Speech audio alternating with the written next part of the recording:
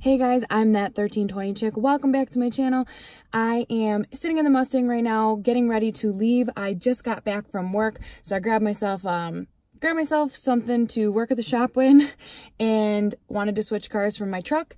We are going to be installing my Baer brakes today. I showed you guys those couple videos back unboxing those, so we're finally going to install them. I also have my matching front runners coming in. They should be in, they say 6 weeks, but last time they came in a lot earlier than that. So we are going to be figuring out putting those on and kind of going over what we did in the last couple weeks. So thanks for checking in. Talk to you soon.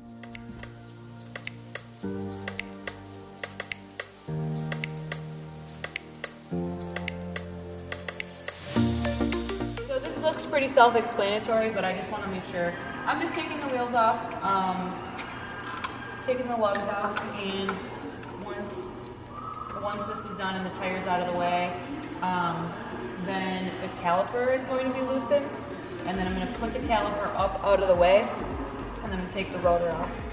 So I'll walk you through it, but I just want to give you a quick little insight of what we're doing. So I weighed everything, so I'm going to post those so you can see what the point of all this is and why I really want to do it, because I want to save some weight with all of this.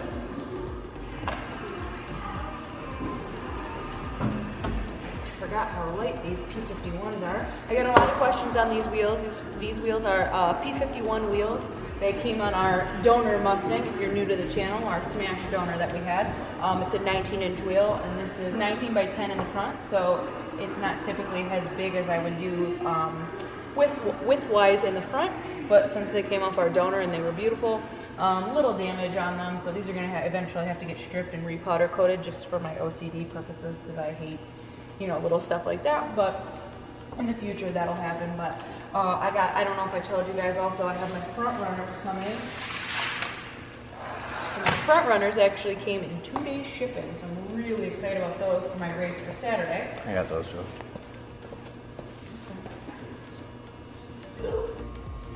So 15 mil bolt to take it off. So I'm taking the caliper off.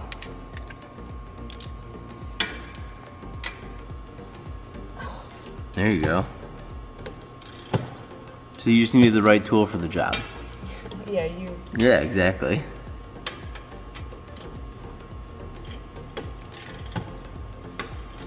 Oh, it's too much. So you could have slid it in. What do you mean slid it in? That's the one that's the adjustable slidey.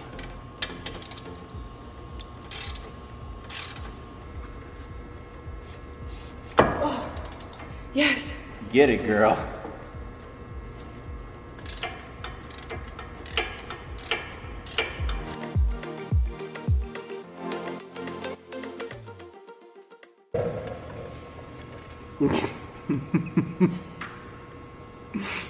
Alright, slide your ass out. I know. I'm taking this jack stand and I am putting it right here so I can lift the caliper up out of the way. And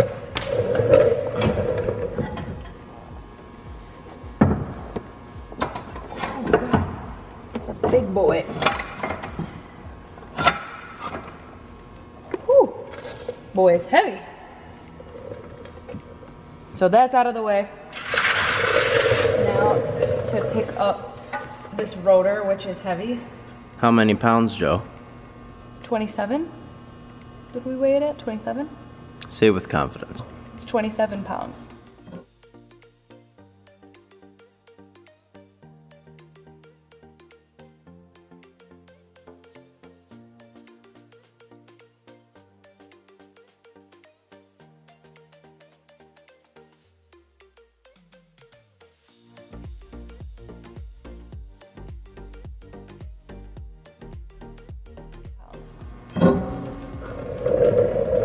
Good squatting workout. Wait. Then you do some Russian twists with it. God, I would die. You ain't got those kind of power obliques? I wish. Okay, so the photo doesn't say yes or no, but we're gonna take the dust shield off.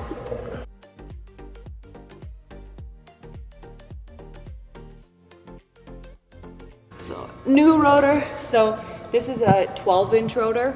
From factory, they're 14-inch. So we'll set that on.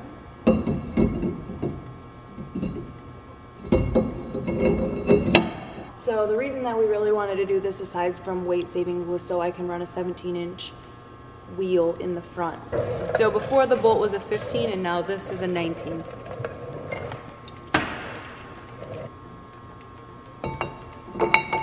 I'm gonna assist you by holding this like that. I was gonna say, did you just get that first stab? Yep. I'm so envious.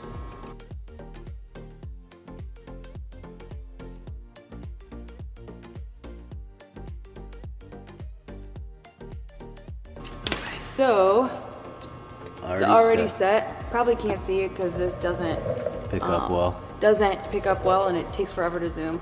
It's 85 foot-pounds to torque. If you've watched other install videos, you know I have a really hard time saying torque.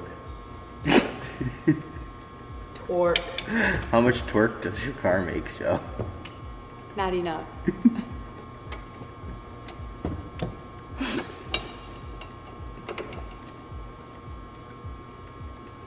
Yeah, you might have a little bit of This is a big boy. Configuration fun.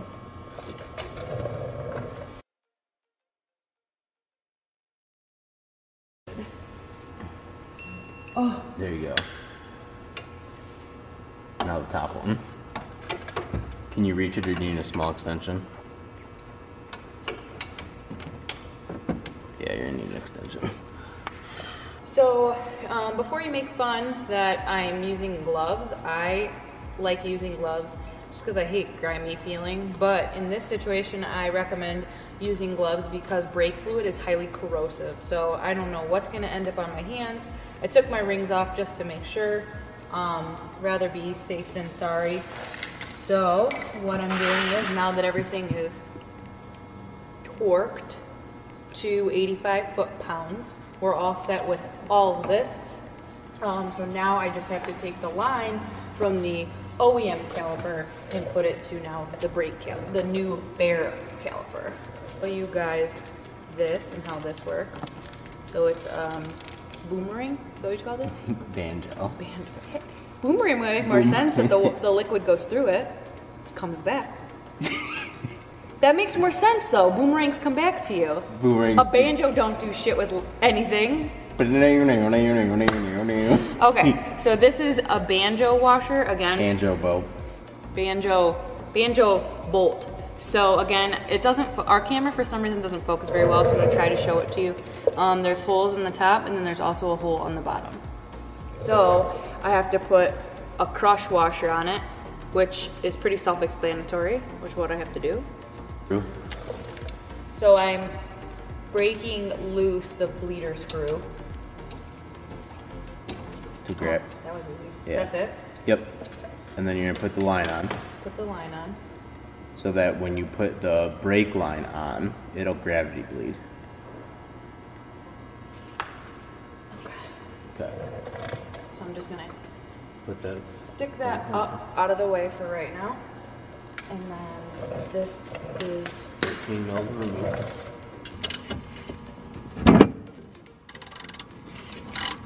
Okay. Broke it loose. okay. So now you can kind of. Oh, now I see. You can temporarily plug the line. Just hold your fingers over it just to keep it. Okay. Okay. And then I would drop that caliper out of the way so it doesn't fall. Set it down in the pan. Okay. Okay. Now hold your line closed for a second.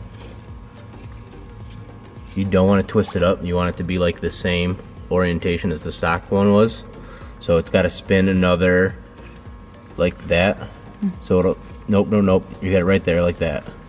So make sure that the crush washer's off both sides of it. It's not stuck on it. Which is it? yeah.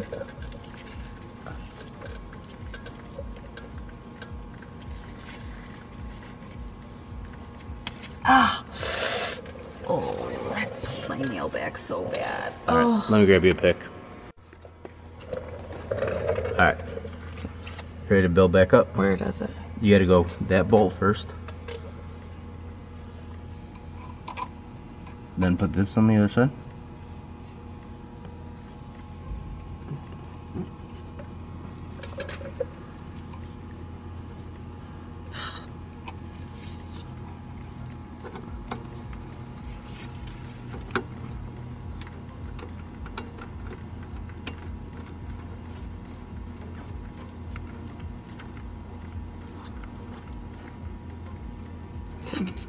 And then grab the one socket that's left on the foam to my left. Okay. Put it on and then just tighten it down some.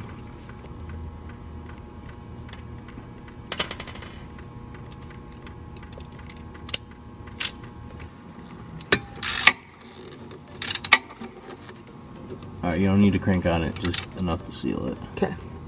Cool. So what's gonna happen here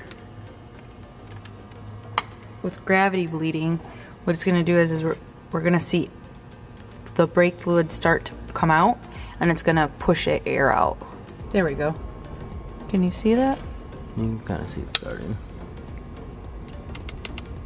So you can see it pushing air bubbles out. I don't know if that's helping or hurting the light.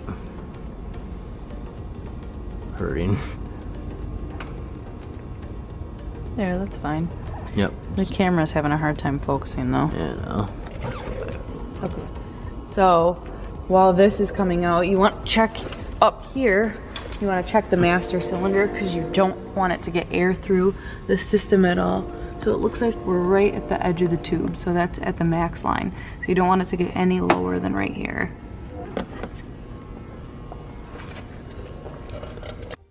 So the rest of the video is just finishing up the rear, as I didn't want to bore you with too long of a video. The process is essentially the same. We also had to bleed the brakes. So my next video following up after this will be the break-in process, the bedding process, and my overall initial thoughts and review of the brakes. Thanks for checking out the video, guys. Like and subscribe and comment below on content you'd like to see from me.